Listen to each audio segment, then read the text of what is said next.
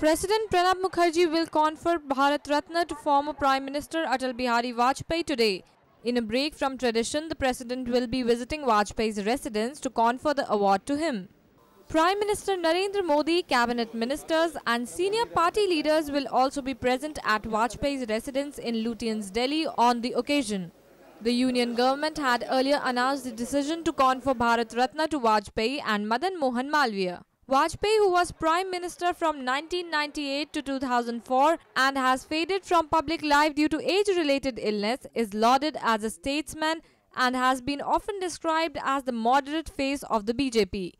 He has been credited with taking bold initiatives, notable among them being the historic bus journey to Lahore in 1999 when he signed the landmark Lahore Declaration with Pak Prime Minister Nawaz Sharif, with both sides pledging to push for peace and security.